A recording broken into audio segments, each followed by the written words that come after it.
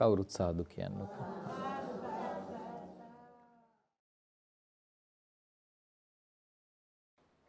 හොඳයි. තෙරුවන් සරණයි. හොඳයි. හැමදෙනාම සාදුකාරයක් පවත්වන්න. පන්සිල් සමාදන් වෙන්න නමස්කාරය කියන්න.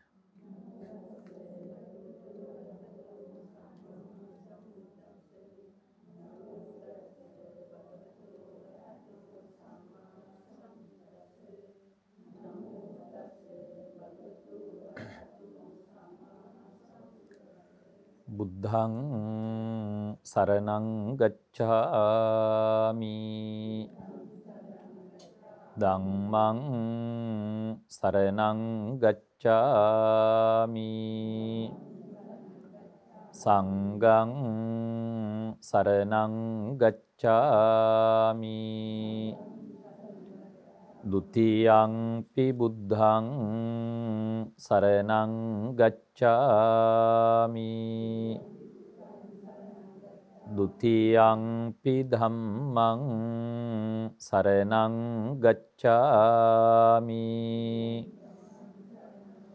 ဒ ුතියංපි සංඝං සරණං ගච්ඡාමි. තතියංපි බුද්ධං සරණං ගච්ඡාමි. තතියංපි ධම්මං සරණං ගච්ඡාමි.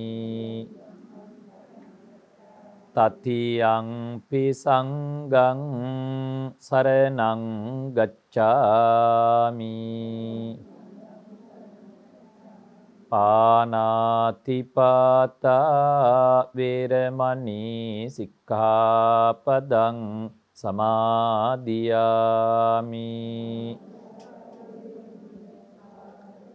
අදින්නාදානා වේරමණී සික්ඛාපදං සමාදියාමි.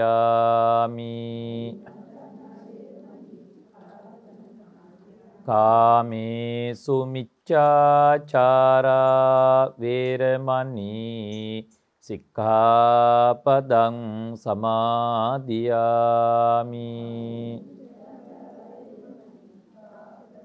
මුසාවාදා වේරමණී සික්ඛාපදං සමාදියාමි.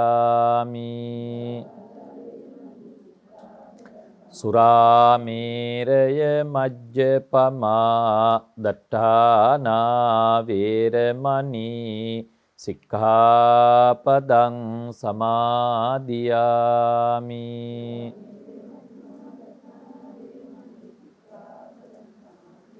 සාදු කියන්න හැමෝම. සමන්ත චක්කවාලේසු අත්‍රා ගච්ඡන්තු දේවතා සද්ධම්මං මුනි රාජස්ස සුනන්තෝ සග්ග මොක්ඛදං ධම්මස් ශ්‍රවණ කාලෝ අයං භදන්තා ධම්මස් ශ්‍රවණ කාලෝ අයං භදන්තා ධම්මස් ශ්‍රවණ කාලෝ අයං භදන්තා.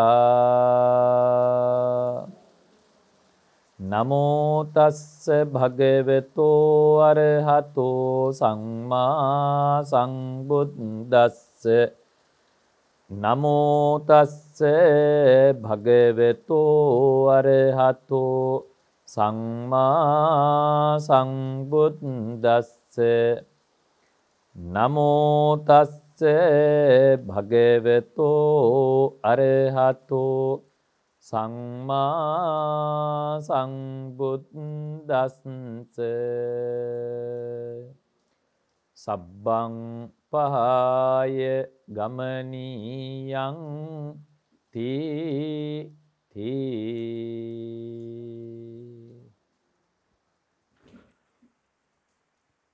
බණහන්ට සූදානම් වෙන කාරුණික පින්වතුනි,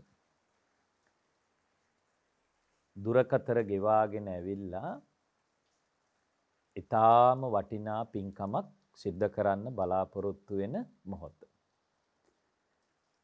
ඒ පින්කම ධර්ම දානමය පින්කම. දැන් මං දන්න තරමින් මේ ඇත්තන්ට මේ පින්කම් ආගන්තුක නැහැ නේද? මේ අය මීට කලින් වැවුරු කන්නල ගිහිල්ලත් කළා බණක් නේද? ධර්ම දානමය පින්කමක් කළා. මාවම සම්බන්ධ කරගෙන. ඉතින් අද අපිට රත්නපුරේ මේ පහසුකම් තියෙන නිසා අද ආව මෙහෙට. ඉතින් මේ පිරිසත් එකතු කරගෙන ඇවිල්ලා අද ඉතින් උදේ ඉඳලා වහිනවා. දැනුත් වහිනවා නේද? ඒවත් නොතකා කවුරුත් එක්ක එකතු වෙලා ලස්සන පින්කමක් සිද්ධ කරන්නයි සූදානම්. අද මේ පින්කමෙහි දායකත්වයේ දරලා කටයුතු කරන්නේ රත්නපුර වෙරළුප පදිංචි චන්න සිසික ධර්මවර්ධන මහත්මයා. මම හිතන්නේ ඔබතුමා නේද? ඒ වගේම ඔබතුමාගේ නෝනා මහත්මිය වෙන්න ඕනේ දයනා කුමාරි එපිටවල මහත්මිය. එහෙම නේද? එයා තමයි මං හිතන්නේ එහෙනම් ගොඩකෙවලට සම්බන්ධ. හොඳයි. ඉතින් මේ තරුණ මහත්මත් අපේ සිසික මහත්මත් දයනා කුමාරි මහත්මියත් මේ දෙපළ මේ පින්කම සිද්ධ කරලා බලාපොරොත්තු වෙන අරමුණු තියෙනවා. අපි මෙත්සිට පූර්වකව ඒවත් සිහිපත් කරන්න ඕන. අපේ චන්න මහත්මයා බලාපොරොත්තු වෙන්නේ එතුමගේ මියගිය සෙල්ටන් ධර්මවර්ධන ආදරණීය තාත්තටත් ඒ වගේම ශාන්ති ධර්මවර්ධන ආදරණීය අම්මටත් අම්මා තාත්තා දෙපළම නේ. ඒ දෙපළටම පින් අනුමෝදන් කරන්න. ඒ වගේම 100 කෙනෙකුත් මිය ගිහින් තියෙනවා. ඒ තමයි ආරුන් බාසුන් නැහැ. ඒ වගේම නෝන මහත්මිය අපේ දයනා කුමාරි එපිටවල මහත්මිය බලාපොරොත්තු වෙන්නේ සුජීවත්ව සිටින දෙමව්පිය දෙපළට දීර්ඝායුෂ හා සෙත් පැතීමත් රංජිත් එපිටවල පියාණන් මණිකේ එපිටවල පියාණන් යන අයට ආශිර්වාදයන් සිද්ධ කිරීමත්. ඉතින් මෙබඳු අරමුණු තියාගෙන තමයි මේ පින්කම සිද්ධ කරන්නේ. ඒ එක්කම පොදුවේ මියගිය ඥාතීන්ට පින් දෙන්නත් බලාපොරොත්තු වෙනවා. ඒ අතර කේ සිරිබුහාමි සීයා, ඒ වගේම ඩිංගිරි මණිකේ ආච්චි, ඊයේ කරෝලිස්සප්පුහාමි සීයා, සුමනාවතී වැලිකන්න ආච්චි, කේ කරුණාවතී මහත්මිය, ඒ වගේම ජේ කිරිබණ්ඩාර මහත්මයා, රංජිත් බණ්ඩාරනායක මහත්මයා, සමීර නාලක ගුණවර්ධන මහත්මයා, ඊයේ කිනෝත් රනුල්ක පුතණුවන්, ඒ වගේම එස්.ටී. සිරිපාල මහත්මයා, ජී.ජී.ජේ. සිල්වා මහත්මයා, එස්.පී. නන්දසිරි මහත්මයා, ඒ වගේම පනගම වාසය කරපු ආනන්ද රුද්‍රගෝ මහත්මයා. ඔය නමින් මියගිය ඥාතීන් ඔයගොල්ලෝ මේ කොලේ ලියලා තියෙන මම ඔය සිහිපත් කළේ. ඒ වගේම මේ ධර්ම දේශනාවට සම්බන්ධ වෙච්ච සියලුම ඥාතීන්ට මේ ඉන්න අයගේ නමින් මියගිය ඥාතීන්ට පින් දෙන්න බලාපොරොත්තු වෙනවා. ඒ වගේම අපිටත් ආශිර්වාද කරලා තියෙනවා. ධම්සතර කාර්ය මණ්ඩලයට ආශිර්වාද කරලා තියෙනවා. සමන් දෙවියන් ඇතුළු සියලු දෙවියන්ටත් පින් දෙන්න බලාපොරොත්තු වෙනවා. මෙහෙම අරමුණු ටිකක් මුල් කරගෙන තමයි අද අපි මේ පින්කම සිද්ධ කරන්නේ. ඉතින් අපි සතුටු වෙනවා අපේ සිසික ධර්මවර්ධන තරුණ මහත්මයා තරුණයෙක් විදිහට මේ හැමදේම ලස්සනට කළමනාකරණය කරගෙන සූදානම් කරගෙන මෙබඳු පින්කමක් සිද්ධ කිරීම පිළිබඳව. ඒකේ වටිනාකම තියෙන්නේ ඔබතුමා මාව වෙරළුපට ගෙන්නලා බණ කිව්වනම් ඔබ විතරයි බණ අහන්නේ. අද අපි දම්සතරත් සම්බන්ධ කර ගැනීම තුළ රටටම මේ ධර්ම පණිවිඩය ලබා දෙන්න බලාපොරොත්තු වෙනවා. ඉතින් එසේ සිහිපත් කරමින් තියෙන වෙලාව සීමිත නිසා අපි දැන් ධර්ම දේශනාවට යොමු වෙමු. අද මාතෘකාව ටිකක් වෙනස් මාතෘකාවක්. උපෝසතයක ඇති වටිනාකම්. උපෝසතය කිව්වම ඔය අම්මලා නම් දන්නවනේ. මොකද්ද උපෝසතය කියන්නේ? සිල් සමාදන් වීම. මොකද්ද? එහෙනම් අද අපි බණට ඉගෙන ගන්නේ මොකද්ද? සිල් සමාදන් වීමේ ඇති වටිනාකම. දැන් ටිකකට කලිනුත් අපි සිල් ගත්තනේ නේද? ඒ මොනවද? ඒ මොන සිල්ද? ඒ පන්සිල්. එතකොට බෞද්ධ අපිට නිති රකින්න තියෙනවා සිල්පද කීයද? 5ක්. ඒවට කියන්නේ මොනවා කියලාද? පන්සිල්. නේද? එතකොට පොහොය 8 සිල්ුත් සමාදන් වෙනවා සමහරු දස සිල්ුත් සමාදන් වෙනවා. ඒ පොයට. එතකොට නිති පන්සිල් රකින්න අපි පොහොය දිනය 8 සිල් දස සිල් සමාදන් වෙනවා. දැන් ඔන්න හොඳට අහගන්න ඕනේ. එතකොට දැන් පොය දිනය අපි වෙන් කරගෙන තියෙන්නේ මේ රහතන් වහන්සේලා අනුගමනය කරමින්. කවුරු අනුගමනය කරමින්ද? ඔව්. ඒක තමයි මේකේ තියෙන බරපතලකම. තේරුණාද කියන දේ? නිති පන්සිල් රැකගෙන කටයුතු කරන අපි පොහොය වෙන් කරගෙන තියෙන්නේ මොකටද? රහතන් වහන්සේලා අනුගමනය කරමින් පොය දවසේ අපි කටයුතු කරනවා. දැන් මම කොහොමද ඒව කරන්නේ කියන එක ඊළඟට කියලා දෙනවා. දැන් අද ඔය මාතෘකාවට මම ප්‍රවේශය ගන්න පුංචි කතාවකින්. මේක තියෙන්නේ සංයුත්ත නිකායේ යමක සූත්‍රේ. ප්‍රවේශය. එක්තරා ගමක ඉන්නවා පොහොසත් මිනිස්සෙක්. මහා ධනයකට උරුමකම් කියන පොහොසත් මිනිස්සෙක්. ඔන්න හොඳට අහගන්න. මේ මිනිස්සයාට මිල මුදලින් කිසිම අඩුපාඩුවක් නැහැ. වතු පිටි වලිනුත් කිසිම අඩුපාඩුවක් නැහැ. යාන වාහන වලිනුත් කිසිම අඩුපාඩුවක් නැහැ. ඒ වගේම මෙයාව එහෙම ලේසියෙන් කෙනෙකුට හම්බ වෙන්න යන්නත් බෑ. ඇයි? මුරකාවල් දාලා තියෙන්නේ. ආරක්ෂකයෝ දාලා තියෙන්නේ. කියන්නේ තමන් හොඳ ආරක්ෂාවක් යටතේ තමයි එයා කටයුතු කරන්නේ. ඔන්න බලන්නකෝ. යමක සූත්‍රයේ උපමා කාරණේ. එක්තරා දුෂ්ට මිනිසෙක් ඉන්නවා. තව තැනක ඉන්නවා කවුද? දුෂ්ට මිනිසෙක්. මේ දුෂ්ට මිනිසයාට අදහසක් එනවා අර පොහොසතාව මරන්න. තේරුණාද? දැන් මෙයාගේ කිසිම සම්බන්ධයක් නැහැ, පැත්තක ඉන්නේ. ඊට අදහසක් එනවා මොකක් කරන්න ඕනි කියලාද? මේ පොහොසතාව කෙසේ හෝ මොකක් කරන්න ඕනිද? මරන්න ඕනි කියලා අදහසක් එනවා.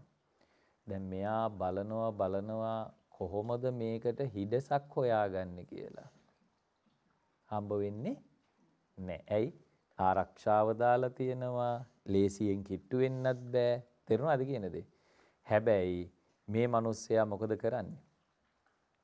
දැන් මේක නිවසට කඩාගෙන පැනලා මේක කරන්න පුළුවන්ද? එහෙම ගිහිල්ලා කරන්න බෑ. එහෙනම් එයා උපක්‍රමයක් ඒකට පාවිච්චි කරන්න වෙනවා. කවුරු ළඟට කිට්ටු වෙන්නද?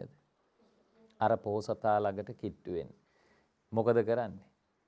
මේ මිනිස්සයා බොහෝම අහිංසක විලාසයෙන් රැකියාවක් ඉල්ලගෙන කවුරු ළඟට යනවද? අර පොහොසතා ළඟට යනවා. දැන් ඉතින් බැලු බැල්මට වරදක් පේන්නේ නැහැ. ඉන්නෙත් කොහොමද? බොහොම අහිංසක විලාසෙ, දුක්ඛිත විලාසෙ. අනේ අර පොහොසතාට මේ මිනිස්යව දැක්කම මොකක්ද ඇති වෙන්නේ? අනුකම්පාවක් ඇති වෙනවා. අනුකම්පාවක් ඇති වෙලා අර මිනිස්යව රැකියාවට ගන්නවා.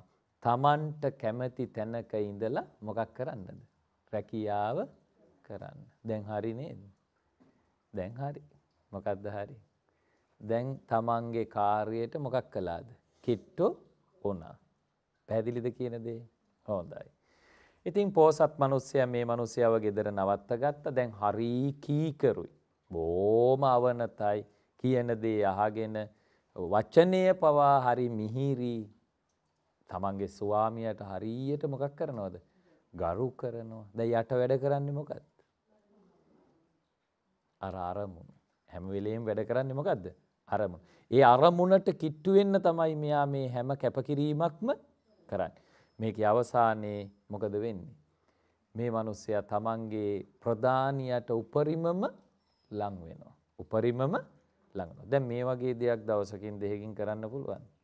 බෑ. යම් කාලයක් ගන්නවා මේකට. යම් කාලයක් ගන්න. උපරිමම ලං වෙලා මොකද කරන්නේ? අවස්ථාව බලලා අර මිනිස්සයාගේ තියුණු දැලිපිහියකින් මේ සූත්‍ර දේශනාවේ තියෙන්නේ එහෙමයි. තියුණු දැලිපිහියකින් බෙල්ලම කපලා මරණයට පත් කරනවා. ඔන්න දැන් හිතන්න ඕනි දේවල් ටික අහගන්න. දැන් හිතට ගන්න ඕනි ටික. දැන් මේ මිනි මරුවා ඔබ දන්නවා කොහොමද අර පොහොසතා ළඟට ලං වුණේ කියන එක. දන්නවද නැද්ද? දන්නවා. ඒ සඳහා ඔහු පාවිච්චි කරපු උපාය උපක්‍රම දැන් ඔබ දන්නවා. දැන් අද මෙහෙම දේවල් වෙන්නේ නැද්ද? අපි අතර මෙහෙම මිනිස්සු නැද්ද? ඉන්නවද නැද්ද? ඕනි තරම් ඉන්නවා. එතකොට උදෑසන පිපිදුනේ මිනිමරුවා තමන්ගේ අරමුණට මොකක් කරන්නද? වැඩ කරන්න. රැට නිදාගත්තේ මේ මිනිස්සයා මොකක් කල්පනා කරද? තමන්ගේ අරමුණට වැඩ කරන්න. තේරුණාද කියන්නේ? තමන්ගේ අරමුණ මේව කරගෙන තමයි මේ මිනිස්සයා හැම විටම වැඩ කළේ. ඊළඟට කතා කළේ පාවිච්චි කරපු වචන පවා පාවිච්චි කළේ හැම විටම මොකක් සඳහාද? ආන්න බලන්න. තමන්ගේ අරමුණට ලං වෙන්න. මේ වාසේ ලස්සන පාඩම් අපිට තියෙනවා ඈ. මේ කාරණා ටික මතු කරලා බුදුහාමුදුරුව මෙන්න මෙහෙම පෙන්නලා දෙනවා. මෙන්න මේ විදිහට පෙන්නලා දෙනවා. මොකද්ද? යමක් ආර්ය ධර්මෙහි අදක්ෂයි නම් ආර්ය ධර්මෙහි අදක්ෂයි නම් නොහික්මුණු සත්පුරුෂ ධර්මෙහි අදක්ෂයි. ඔන්න යම් කෙනෙක් උතුම් දහම පිළිපදින්නේ නැත්තම් අසත් දහමෙහි නම් හැසිරෙන්නේ. තේරුණාද? ඊළඟට නොහික්මුණු පෘථග්ජනයටත් සිද්ධ වෙන්නේ මොකද්ද? මේ දේමලු. යම් සීලයක් නොරකින්න යම් කෙනෙක් වෙත්නම් ඒ පුද්ගලයාට වෙන්නේත් මොකද්ද? අර විනාශයම තමයි, මරණයම තමයි. තේරුණාද කියන්නේ? යම් කෙනෙක් සීලයක පිහිටලා ධර්මයෙහි පිහිටලා කටයුතු කරනවා නම් එයා මොකක් වෙනවද? එයා ආරක්ෂා වෙනවා, රැකෙනවා. මේ බලන්න. ඔහු රූපය ආත්මය ලෙස පිළිගන්නවලු, වේදනාව ආත්මය ලෙස පිළිගන්නවලු, සංඥාව ආත්මය ලෙස පිළිගන්නවා, සංස්කාර ආත්මය ලෙස පිළිගන්නවා, විඥානය ආත්මය ලෙස පිළිගන්නවා, විශ්වාසය ඇති කරගන්නවා. ඒ ඇති කරගෙන දිවා රෑ දෙකම මොකක් සඳහාද කටයුතු කරන්නේ? තමන්ගේ අරමුණට කටයුතු කරනවා. ඔන්න මතක තියාගන්න. හොඳට තේරුම් ගන්න. යම් කිසි සීලයක නොපිහිටා අපි කටයුතු කළොත් අපිම නොදැනී මොකක් වෙනවද? විනාශයට පත් වෙනවා. ධර්මයක පිහිටා කටයුතු නොකළොත් අපිම නොදැනී මොකක් වෙනවද? විනාශයට පත් වෙනවා. දැන් ගිහි ජීවිතයක් ගත කරන ඔබට ඒ නිසා තමයි නිති රකින්න කිව්වේ. මොකද්ද? පන්සිල්. නිති සිල්වත්ව කටයුතු කරන්න කිව්වා, නිති රකින්න කිව්වා. මොකද්ද? පන්සිල්. පන්සිල් ආරක්ෂා කරගෙන කටයුතු කරන්න කිව්වා. පොහොයට අට සිල් ආරක්ෂා කරගන්න කිව්වා. එතකොට දැන් ගිහි ජීවිතයක් ගත කරන ඔබට රැකවරණය තියෙන්නේ මොකද්ද? සීලය තුලයි. මොකක් තුලද තියෙන්නේ? සීලය තුලයි තියෙන්නේ. සිල්වත් වීම වැදගත්. දැන් මේ යන කවියක් මේක මට ඊයේ හම්බුනේ. මේක කිව්වාය කියලා නම් කිව්වේ රෝහණ බැද්දගේ ෂෝරීන් නේ. මේ ගිහි ජීවිතයක් ගත කරන ඔබට වටි. මොකද්ද? වහකා මැරෙමි වහකා මැරෙමි වහකා වෙන කාටවත් මේ දුක පැවසිය නොහැකා. මෙහෙකාරියක් වත් නැති එක හිතට දුකා නොතකා සිටියොතින් මගේ මරණය නිතකා. දැන් ඔක එකපාරට තේරෙන්නේ නැතුව ඇති ඈ. මෙන්න කතාව.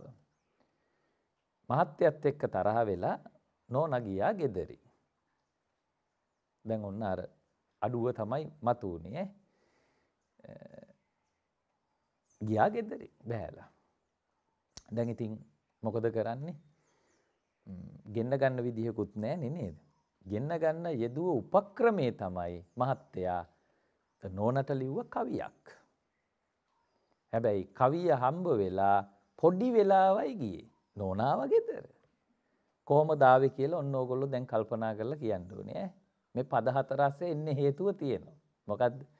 වහකා මැරෙමි වහකා මැරෙමි වහකා. වෙන කාටවත් මේ දුක පැවසිය නොහැකා. මෙහෙකාරියක්වත් නැති එක හිතට දුකා. නොතකා සිටියොතින් මගේ මරණය නිතකා. දැන් මට ඕගොල්ලෝ කියන්නකො බලන්න ඇයි නෝනා ටක් ගාලා හපව් ආවේ? දන්නවනේ. කීවෙනි පදේද? 3 වෙනි පදේ තමයි බලපෑවේ. නෝනට ටක් ගාලා ගෙදරින්. නෝනා ආපු ගමන් කාබරයක් ගානේ බලාගෙන ගිහිල්ලා බැලුවේ කවුරු ඉන්නවා කියලාද? මෙහෙකාරියේ ඉන්නවද කියලා. අන්න පොඩි ඉරිසියාවක් ඇති වුණා. එතන තමයි අරුබුදේ ඇති උනේ. තේරුණාද කියන දේ? අනික් පද එකක්වත් සැලකිල්ලට ගත්තේ නැහැ. මෙහෙකාරියක්වත් හිටියනම් හොඳයි කියපු කවි පදයට තමයි නෝනට ටක් ගාලා මොකක් වෙන්න හිතුනේද? ගෙදර එන්න හිතුනේ. මම මේ කියන්න උත්සාහ ගත්තේ මේ වටිනා නිර්මාණනේ මේ කවි, ජන කවි. මේවා ASCII පැරැන්නෝ තමන්ගේ අරුබුද මොකක් කරගත්තු විදියද? අරුබුද බවට පත් නොකර निराකරණය කරගත්තු විදිය. තේරුණාද කියන දේ? දැන් මේක දුර යන්න තිවිච්ච ප්‍රශ්නයක්. හැබැයි ප්‍රශ්නේ දුර ගියේ නෑ. මොකක් කරගත්තද? ළඟින් විසඳගත්තා. මාත්‍ය අවුලුව පාවිච්චි කළා. මොකක් ලිව්වද? කවියක් ලිව්වා. ටක් ගාලා නෝනා ගෙදර. ඒ කියන්නේ සිල්පද බිඳගෙන අරුබුද ඇති කරගත්තේ නෑ. තේරුණාද කියන දේ? අරුබුද ඇති කරගත්තේ නෑ. දැන් අද ඕවා කොහමද වෙන්නේ? දැන් මේ ඊයේ පෙරේදත් මහා ආందోලනාත්මක සිදුවීම් සිද්ධ වුණානේ නේද? ඒ හැම තැනකම කැඩිලා තියෙන්නේ මොනවද? පන්සිල්. තේරුණාද කියන්නේ? යම් ගැටලුවක් යම් අරුබුදයක් නොවිය යුත්තක් වෙච්ච තැන කැඩෙන්නේ මොකද්ද? පන්සිල්. නිසා උපෝසතයක ඇති වටිනාකම ඊටාම වැදගත්. සිල් රැකීමේ ඇති වටිනාකම ඊටාම වැදගත්. එතකොට දැන් පොහොය දවස අපි මං කලිනුත් මතක් කළා කවුරු අනුගමනය කරන දවසද? රහතුන් අනුගමනය කරන දවස. මේවා හරි ලස්සනයි මේ අපිට දුන්නු පාඩම්. තේරුණාද කියන දේ? එතකොට දැන් පැරණි ක්‍රමවේදේ තමයි මේ ඔය අම්මලා දන්නවා 4 පොයටම මොකක් කළා කියනවද? සිල් ගත්තා කියලා කියනවා. මම මේ මෑතකදී තමයි ඇහුවේ මේ කාරණෙත් අපි සමාජගත කරමු. ඒක හොඳ දෙයක් නිසා ඔය පොයට සිල් සමාදන් වෙන්න කියන එක යෙදිච්ච එකේ විද්‍යාත්මක පසුබිමකුත් තියෙන බව. මම දේශනාවකදී ඇහුවේ මහත්තයා. ඒ දේශකයා පැහැදිලි කරලා කියනවා ඔය පොයත් එක්ක හඳ පායනවනේ.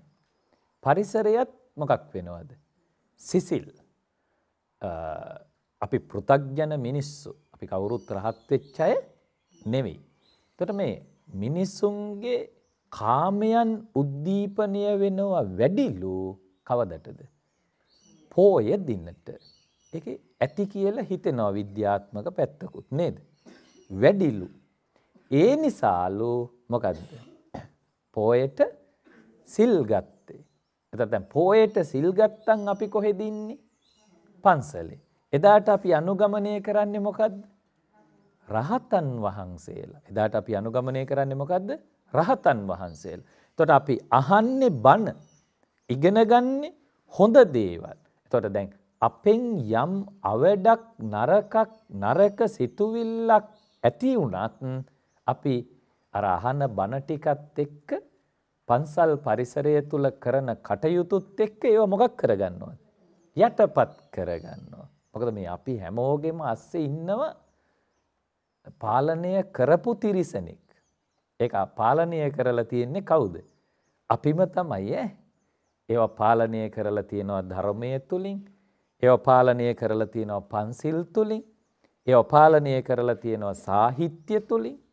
ඒවා පාලනය කරලා තියෙනවා ජන කවිය තුලින්. දැන් බලන්න අර කවිය. තේරුණාද කියන්නේ? අපි හැමෝගෙම ඇඟ අස්සේ ඉන්න. තේරුණාද කියන්නේ?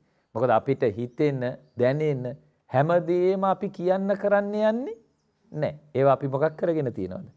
පාලනය කරගෙන තියනවා. එහෙනම් පෝය එක්ක මේ පරිසරය තුල ඇති වෙන වෙනස්කම් එක්ක මිනිස්සුන්ගේ සිතුම් පැතුනුත් මොකක් වෙනවද?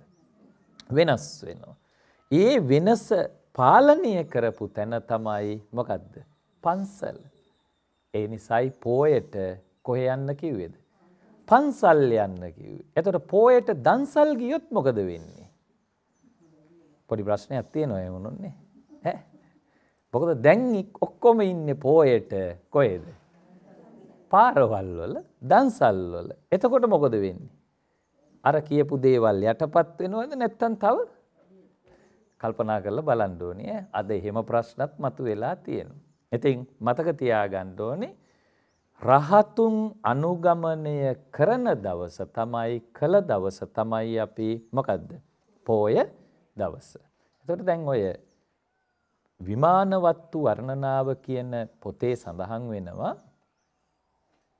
සමහර කාන්තාවෝ මහා සැප සම්පත් වලින් ආඩ්‍යව දිව්‍ය ලෝකේ ඉපදිලා දිව්‍ය සැප විඳිනවා. ඔයගොල්ලෝ ඒ කතා අහලා තියෙනවා මම බණවලටත් කියලා තියෙනවා ඈ. කිසිම අඩුපාඩුවක් නැහැ. තේරුණාද කියන්නේ? දැන් ඔය සූත්‍ර දේශනාත් හම්බ වෙනවා විසාකා උපෝසත සූත්‍රයේ. විසාකාවත් මේ ඔය සිල් වැඩසටහන් එහෙම කරපු කෙනෙක්. ඔය බණ කතා වලට මම කියලා දීලා තියෙනවා. තේරුණාද? ඒගොල්ලොත් උපෝසතයන් ලෑස්ති කළා. සිල් වැඩසටහන් ලෑස්ති කළා.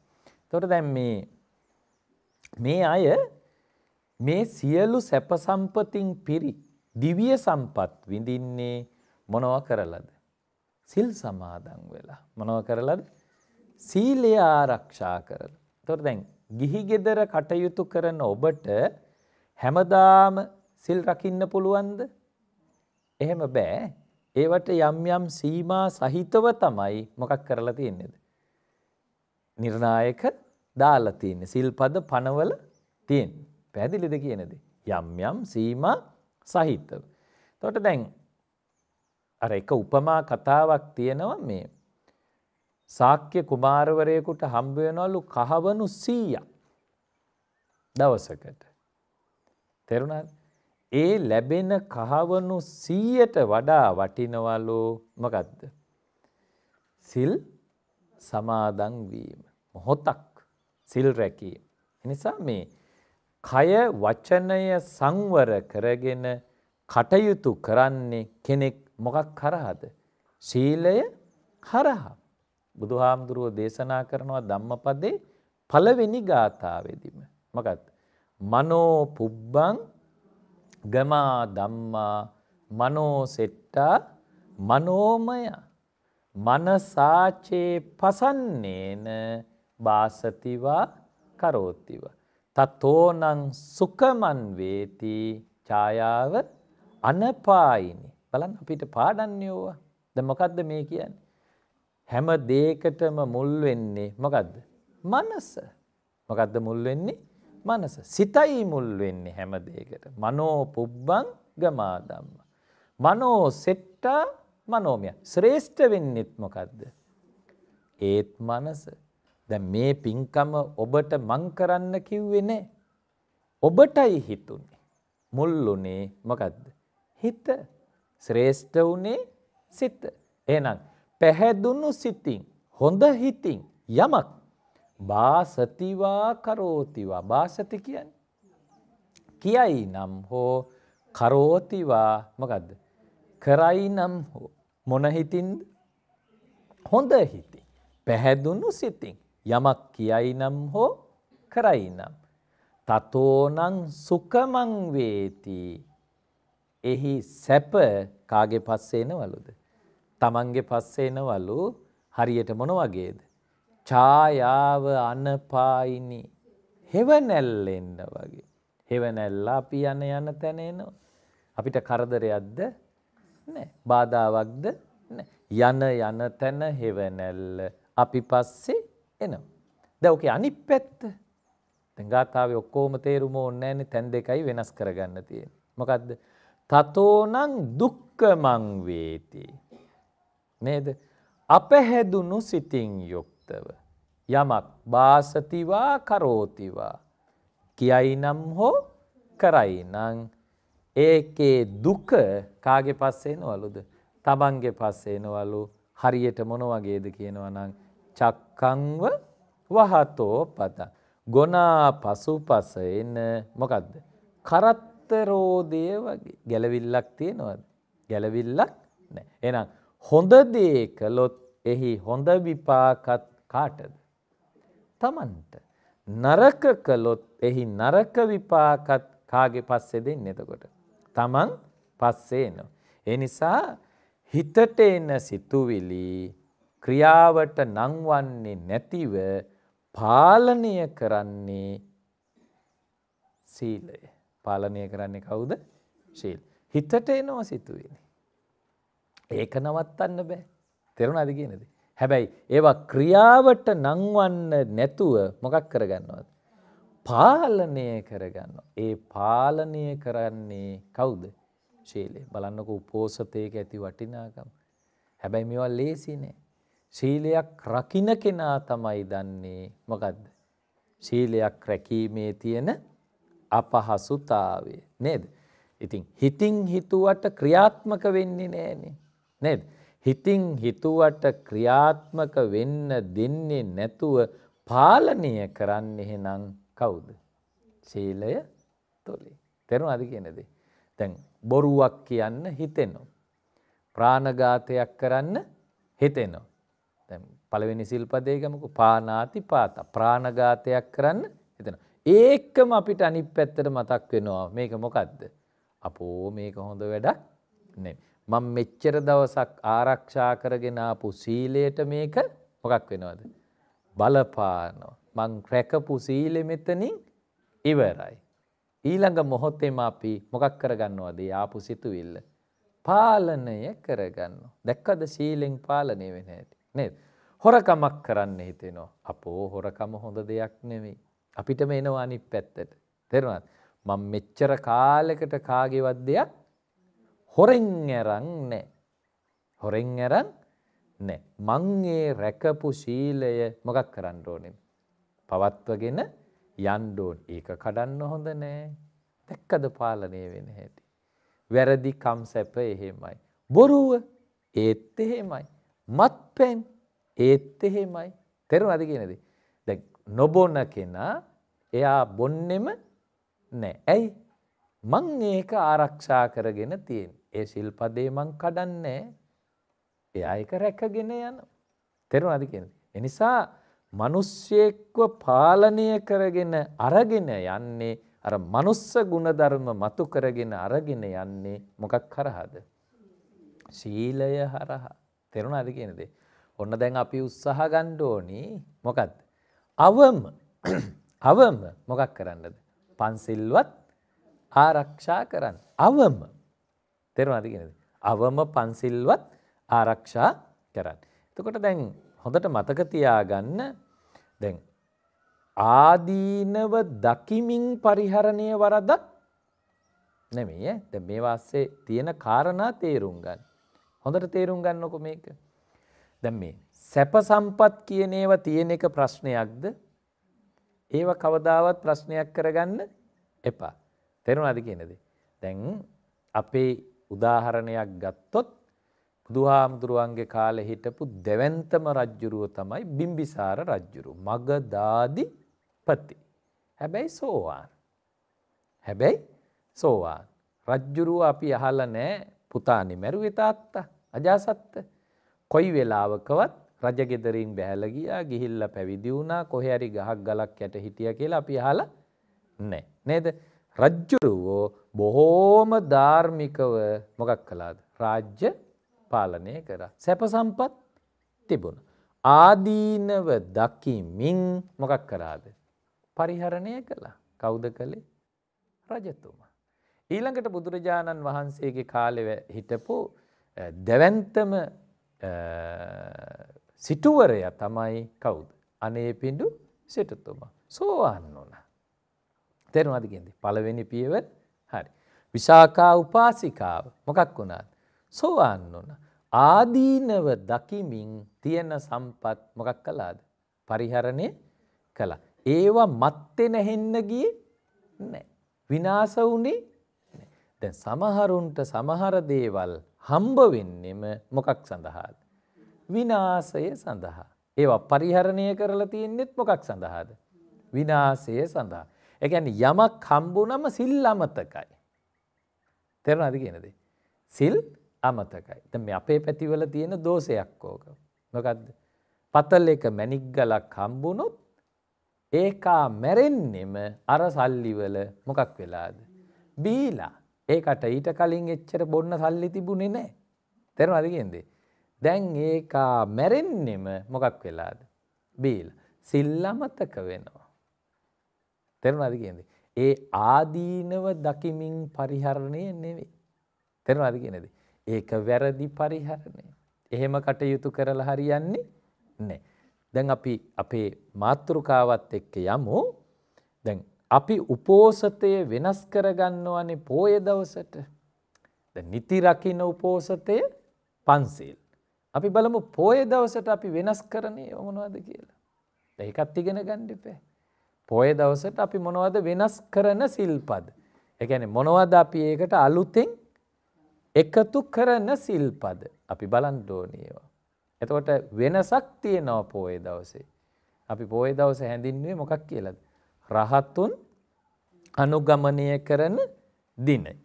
මොනවද එකතු වෙන අලුත් සිල්පද? දැන් ඔය සිල්පද අතරට එන පළවෙනි සිල්පදය තමයි අබ්‍රහ්ම චර්යා වේරමණී. එතකොට දැන් කාමභෝගී ජීවිතෙනුත් කම් සැපෙනුත් එදාට මොකද්ද? සම්පූර්ණයෙන්ම අයින් වෙනවා. එතකොට දැන්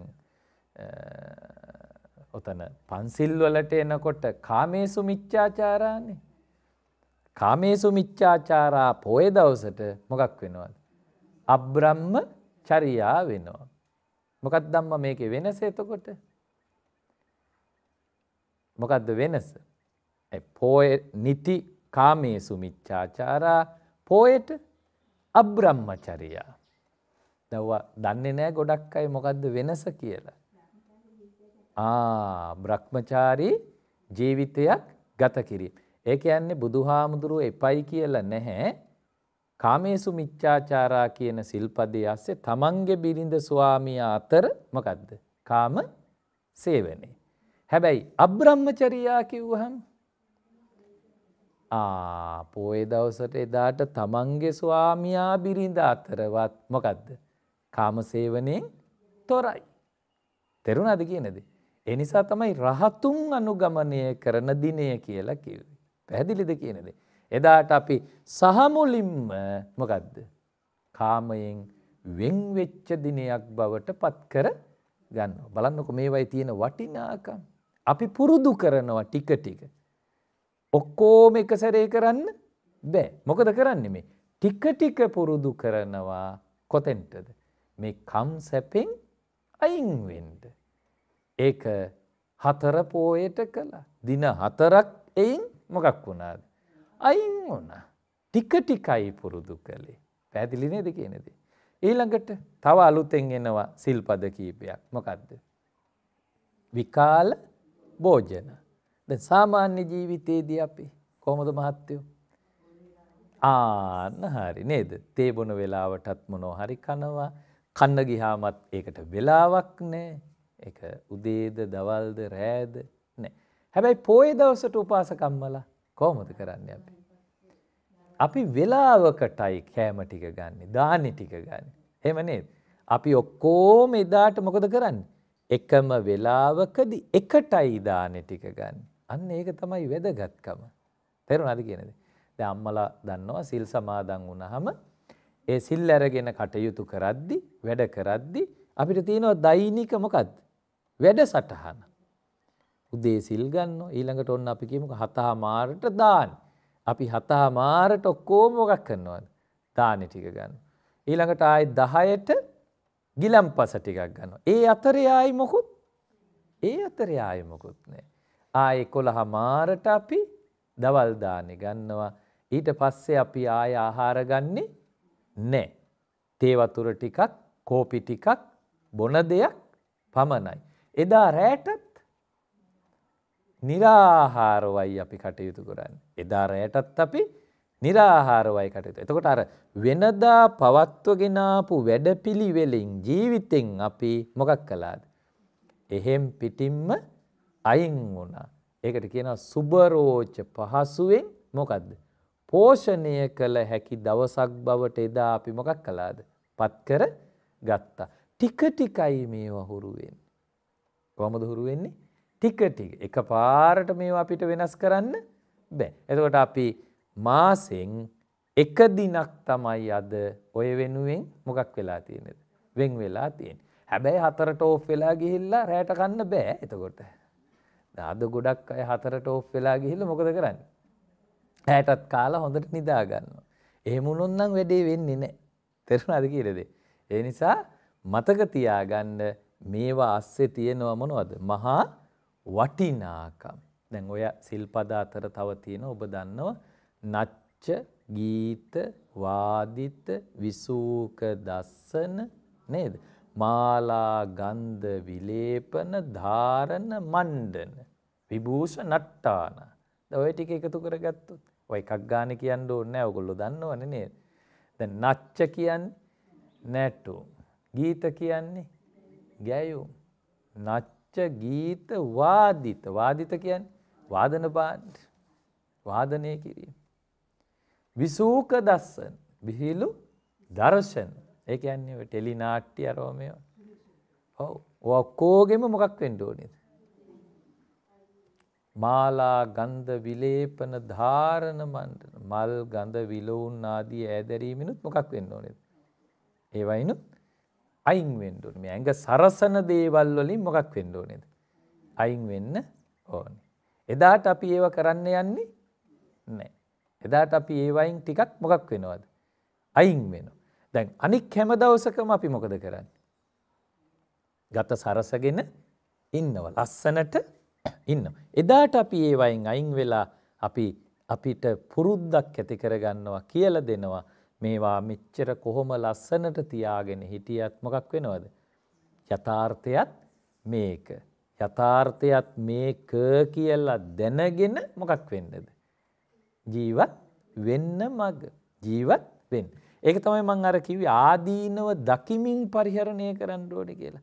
ආදීනව දකිමින් පරිහරණය කරන්න තමයි ඔය සිල්පද තියෙන්නේ. ඔය සිල්පද ASCII අපි දවසක් ට්‍රේනින් කරනවා ඒක. 4 පෝය නම් 4 පෝය මොකක් කරනවද?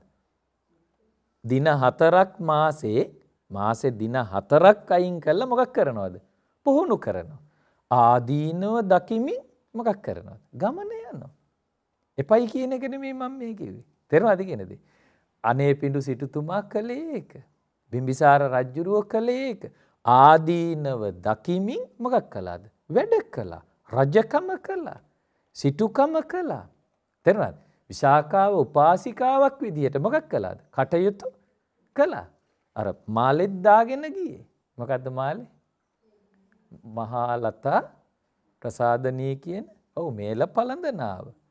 ලස්සනට හිටියා. හැබැයි කොහොමද හිටියේ? ආදීනව දකිමි. පැහැදිලිද කියන දේ? දැන් මේව වැරදියට අල්ලගන්න එපාම ඈ. කොහොමද අපි අල්ලගන්න ඕනේ? හරි තැනින්, නිවැරදි තැනින් අල්ලගන්න ඕනේ. දැන් මේ ළඟදී මට දැනගන්න ලැබුණා මේ එක උපාසකම්ම කෙනෙක් සිල් ගන්න එනකොට කරාඹු දෙක ගලවලලු එන්නේ. ඒකත් හරි කියමුකෝ. කමක් නැහැ කියමුකෝ. ගැලෙව්වට කරාඹු දෙක gedara තියලා එන්නේ නැහැ. ඇයි ඒ gedara තියලා එන්නේ නැත්තේ? ඔව් gedare උන් ෂුවර් නැහැ. එනකොට කරාඹු දෙක නැති වෙන්න පුළුවන්. ඒක කොලේ කොතලා අර පන්සල් එනකොට අරන් එන්න මොකේ දාන් එනවද? මල්ලේ දාන් එනවා. ද විනාඩි 15න් 15ට මල්ල බලනවා. මොකක් තියනවද කියලාද? කරාඹු දෙක තියනවද කියලා. ඉතින් ඕක කනේ තිබුණා නම් මොකද? තේරුණාද කියන දේ? ඔය ඒ ආදීනව දකිමින් සිල් ගත්ත නෙවෙයි. පැහැදිලිද කියන දේ? සා මතක තියාගන්න ඕනේ. එතකොට අපිට තියෙන ඔන්න නට නැටුම් ගැයුම් වැයුම් පොය දවසේ අපි ඒවයින් මොකක් වෙනවද? අයින් වෙනවා. නේද? මල් ගඳ විලවුන් ආදී ඈදරීමෙන් පොය දවසේ අපි මොකද වෙන්නේ? අයින් වෙනවා. ඒක තමයි උපෝසත දවස අපි. එදා තමයි අපි රහතුන් අනුගමනය කරන දවස. බලන්නකො මේක හරි ලස්සන දහමක් නේ. හරි ලස්සනයි මේ ජීවිතේ අපිට කියලා දීලා තියෙන විදිය. පවත්වගෙන යන්න. ඔබට කිව්වේ නෑ එහෙම් පිටින්ම මේ සියල්ලෙන්ම මොකක් වෙන්න කියලාද? අයින් වෙන්න කියලා. එහෙම කරන්න පුළුවන්. එහෙම කරන්න බෑ. ඊළඟට උච්චාසයන මහාසයනා කියලා තියෙනවා. මොනවද අම්මයි කියන්නේ? උස්සාසන මහාසන. එතකොට ඔය උස්සාසන මහාසන කිව්වම අර මේ පුටුව ලොකුයි කියන එක නෙවෙයි යොතන කියවෙන්නේ. අර මේ සමාජයෙන් නින්දාපවා දෙන විදී ආසන. ඒ කියන්නේ දැන් අපි ඔය සමහර දේවල් වලට කියන ඔච්චර දේවල් ඕනිද? කෙනෙක්ගෙන් මොකක් එනවද ඒකට? දැන් අපි හිතමුකෝ සමහර ආසනේ හදලා තියෙන්නේ රත්තරණි. තේරෙනවද කියන දේ? සමහර පුටුව හදලා තියෙන්නේ මොකද්ද? රත්තරණි. දැන් ඔය අපෙත් සමහර පහුගිය කාලවල වල කතා වුණේ මේ වගේ දේවල්. ඒවා තමයි නින්දාවටපත් වෙන කාරණා. කියන්නේ සමාජයෙන් ඒකට මොකක් එනවද? විරෝධයක් එනවා. ඒ සමාජයෙන් විරෝධයේන ආසන මොකක් කරන්න හොඳ නැද්ද? උස්සාසන මහාසන කියලා කියන්නේ ආන් ඒවා. විරෝධයක් ඇති වෙන ඒවා. ඒවා අපි පරිහරණය කරන්න හොඳ නැහැ. ඒසා ඔය පොඩි පුටුවක දැන් ඔය අම්මලා එහෙම පොයට සිල් අරගෙන ඒගොල්ලන්ට බිම ඉඳගෙන ඉන්න අමාරු හින්දා මොකද කරන්නේ? පුටුවකුත් අරන් යනවා. වාඩි වෙලා පහසුවෙන් බණ ටික අහන්න. ඒවා අපි ලොකු වරදක් විදිහට දකින්න හොඳ නැහැ. ඒයි තමන්ට පහසුවෙන් ඉඳගෙන මොකක් කරන්න තියෙන්න ඕනේද? බණ ටික අහන්න තියෙන්න ඕනේ. ඒවා කරන්න පුළුවන්කම තියෙන්න ඕනේ. ඊගාවට මේකේ වැදගත්ම දේ මෙන්න මේකයි අම්මා. මොකද්ද දන්නවද? දැන් ඔය සිල් සමාදන් වෙන්න අපිට පුළුවන් ගන්න පුළුවන් අමාරුම දේ තමයි මොකද්ද? පවත්වාගෙන යෑම. මොකද්ද අමාරු? පවත්වගෙන යෑම. දැන් ඔන්න පහුගිය දවස්වල වෙසක් පෝය නේද? 500ක් සිල් ගන්න තැන වෙසක් පෝයට කීයක් සිල් ගනීද? වෙනදට ඉන්නේ 500 ඈ.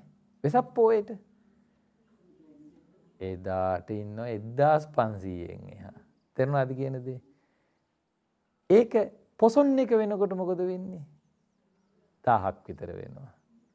ඇසල පෝය වෙනකොට 750ක් විතර වෙනවා. ඇසල ඉවර වෙනකොට ආයි 500ටම ඇවිල්ලා. ඇයි? බැරිකම. මොකක් බැරිකමද? පවත්වගෙන යන්න බැරිකම. මොකක් බැරිකමද?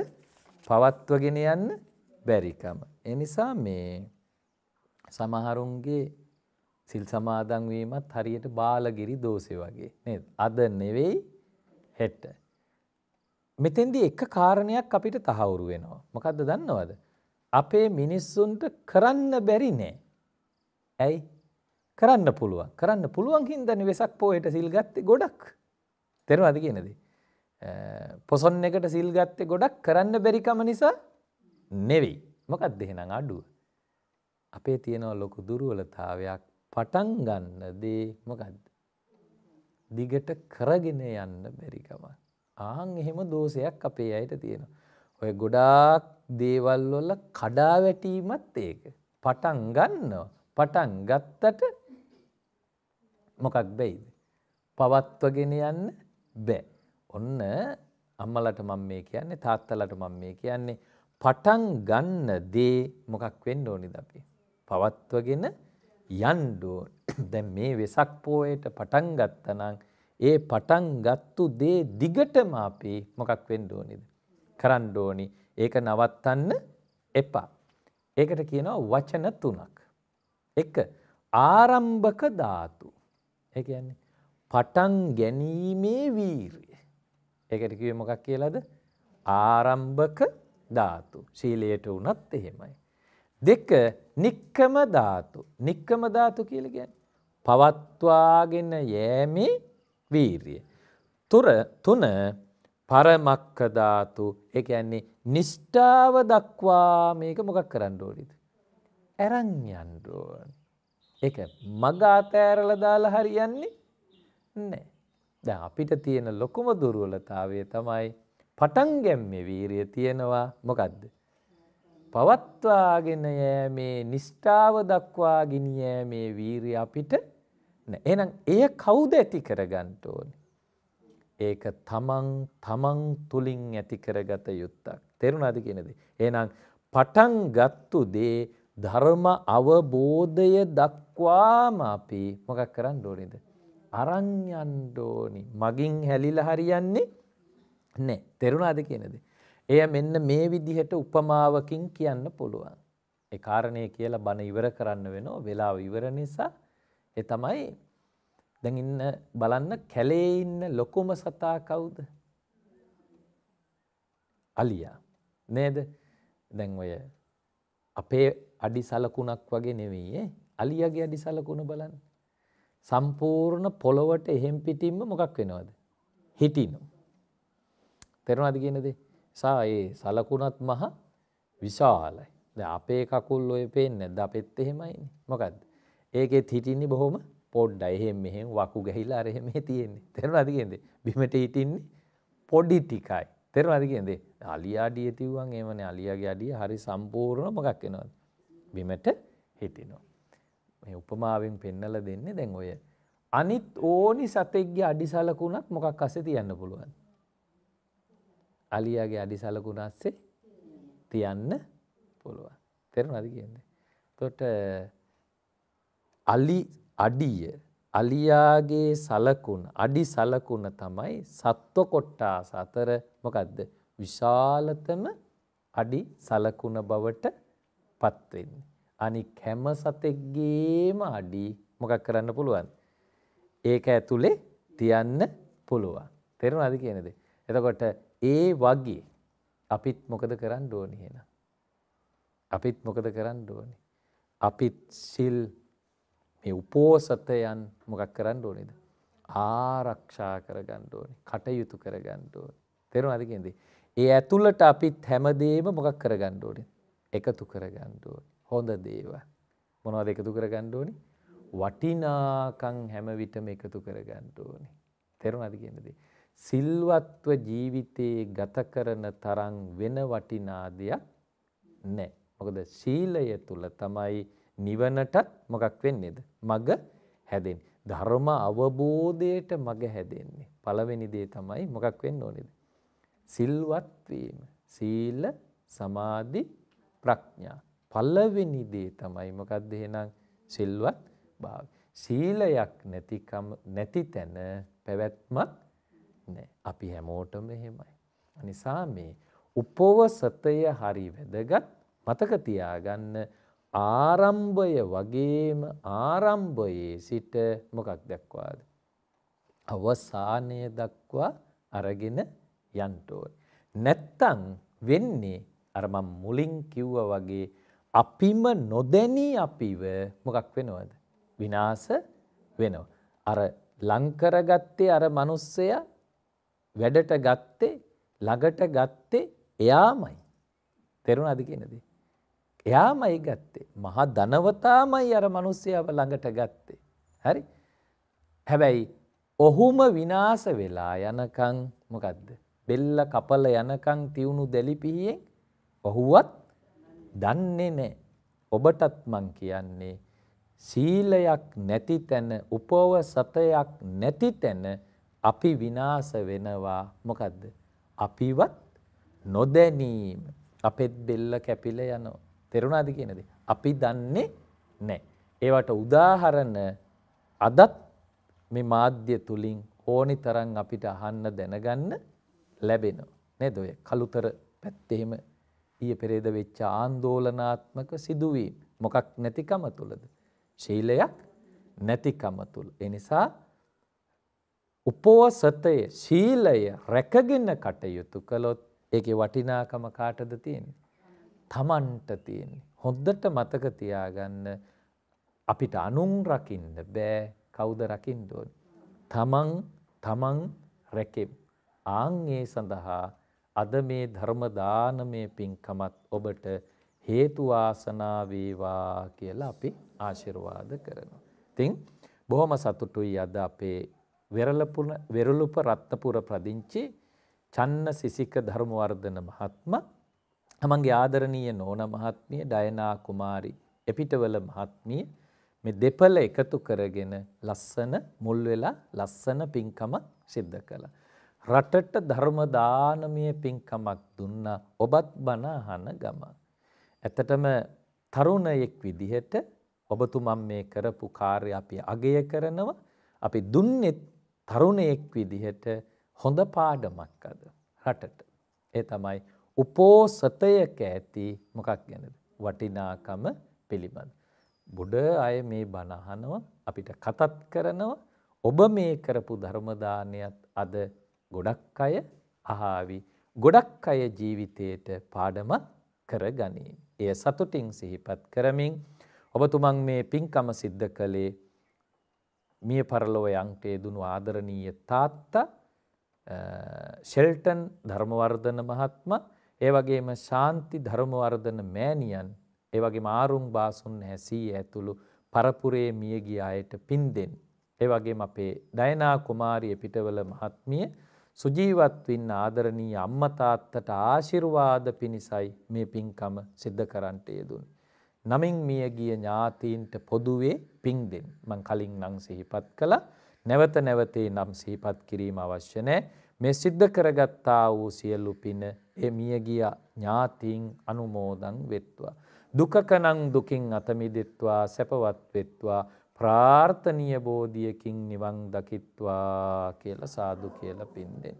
ඒ වගේම සිද්ධ කරගත්තා වූ සියලු පින්කම් වල බලය ශක්තිය කරන කොටගෙන පින්කම සිද්ධ කරපු අපේ චන්න සසික මහත්මයාටත්, ඒ වගේම ඩයනා කුමාරිය පිටවල මහත්මියටත්, පැමිණි ඔබ අප හැමදෙනාටමත්, ධම්සතර රූපවාහිනී ආයතනය, කාර්ය මණ්ඩලය හැමදෙනාටමත් උතුම් නිවන් සුව පිණිසම මේ පින වේවා කියලා සාදු කියලා ප්‍රාර්ථනා කරන්න.